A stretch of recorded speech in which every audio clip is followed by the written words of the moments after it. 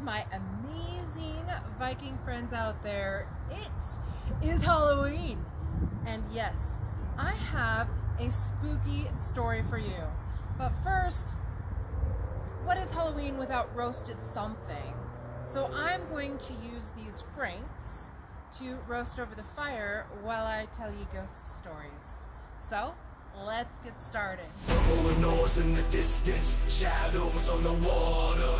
War cry erupts, steel clash sounding harder. Viking drums pound, heartbeats quicken in the night. Call of the raven, signal for the fight. Axes swing, warriors marching, no retreat. Thundering steps, war drums sink, heavy beat. Blood on the fjords, glory for the pole. Stories told in firelight, legends growing old. Legends growing old.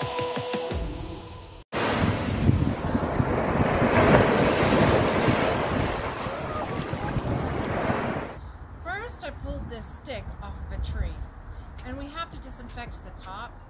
So I'm sticking it in the fire. You never know where it's been, besides on a tree, or who's been on it, besides birds. So I am disinfecting the top in the fire, smoking hot. I don't know if this is actually a good thing or bad thing, but we'll see what happens. Anyway, we're gonna stick a couple of hot dogs on here. In America, they're hot dogs or franks. Ew. Hold on.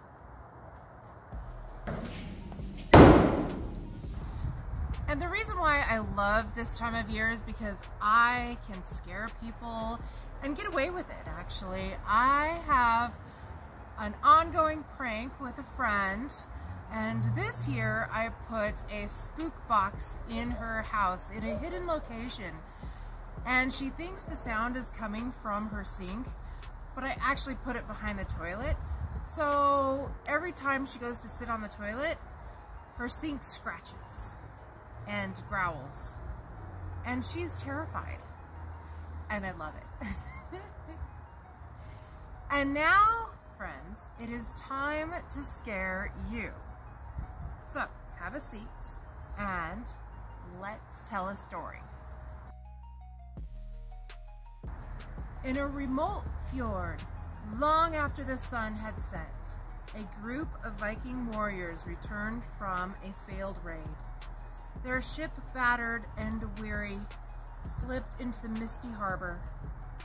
As they disembarked, the air grew heavy, and a chilling fog rolled in. And I'm getting inundated with smoke. Very apropos. As the men made their way to the village, and I'm pretty sure there's a woman in there too, because women are like that, they whispered tales of the Draugr, the undead creatures cursed to guard their treasures and haunt the living. Skeptical, the leader, Bjorn, laughed it off. Ghosts don't scare warriors like us. But that night, shadows danced at the edges of the village. One by one, the men awoken by a chilling wail echoing from the woods. And they stumbled out of their longhouses, and they were quite scared, actually. And this poor hot dog is getting eviscerated as it cooks. We'll just keep it on here. Oh my gosh, this is impaled. This is impaled. Oh, that is hot. That is hot. Okay, I'm gonna try a little further. Dogs! Dogs! Come!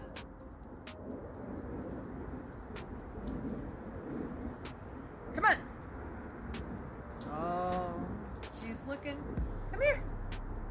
Come here! Come here! Who's gonna do it first? Who's gonna do it first? There we are. My little bat dog. Are you gonna come here, little pumpkin? Come on. There you go. There you go.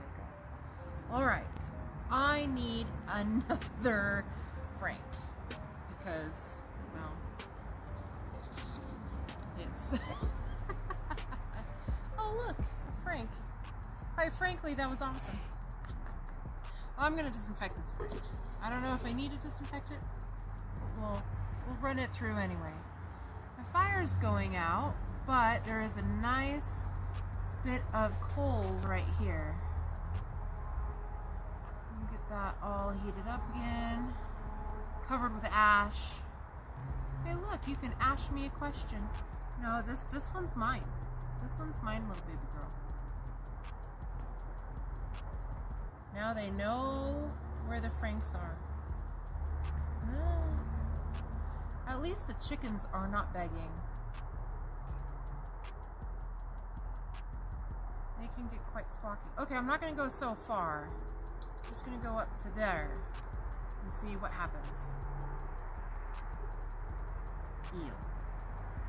Hold on just a second. Let me go wipe this down. Okay.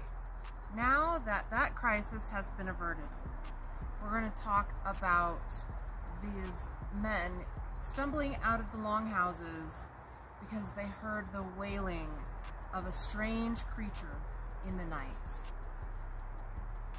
So they stumbled out of the longhouses. I can imagine half of them dressed, half of them not, which would definitely be scary.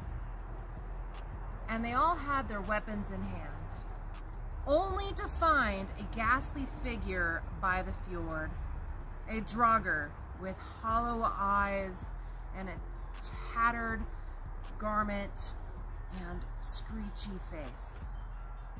It beckoned them, its voice a raspy whisper.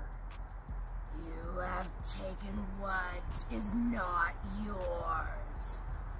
Now pay the price. The warriors' hearts were pounding, and they felt an icy grip on their souls. And one by one, they fell into the ground, and they were paralyzed by the fear they felt. And as dawn broke, the village lay silent. The only sound was a gentle lapping of the waves against the shore. And the drogger had vanished. But in its place, the villagers found that the longhouses were empty and only one shield lay on the ground. And it was covered in the drogger's breathly frost. It bore the mark of Bjorn, the once proud leader, now lost to the darkness, forever bound by the fjord, just like the treasure he sought. And from that day, the villagers spoke in a hushed tone about the cursed warriors, warning anyone who dared to venture too close to the misty shores, for the drogger still wandered, hungry for the living. And that, my friends, is the scary story I have this night. Sweet dreams. And meanwhile, I am waiting for my Frank to get warm enough to eat. The fire went out. And I think that, my friends, is the worst part of the story. A cold fire and a hungry Viking. Meanwhile, my friends, if you find this content amazing or even worthwhile, please subscribe.